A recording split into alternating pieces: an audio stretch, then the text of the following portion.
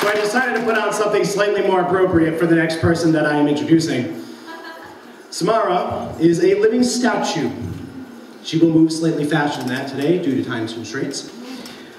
Also, she would like to say that she loves Keith and Tempest very much.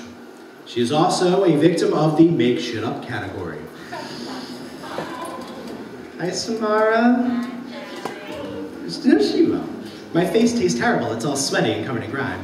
I'm a pirate after all. So, I'm going to be nice to Samara because she is absolutely one of the most phenomenal pop and lock belly dancers I have ever seen.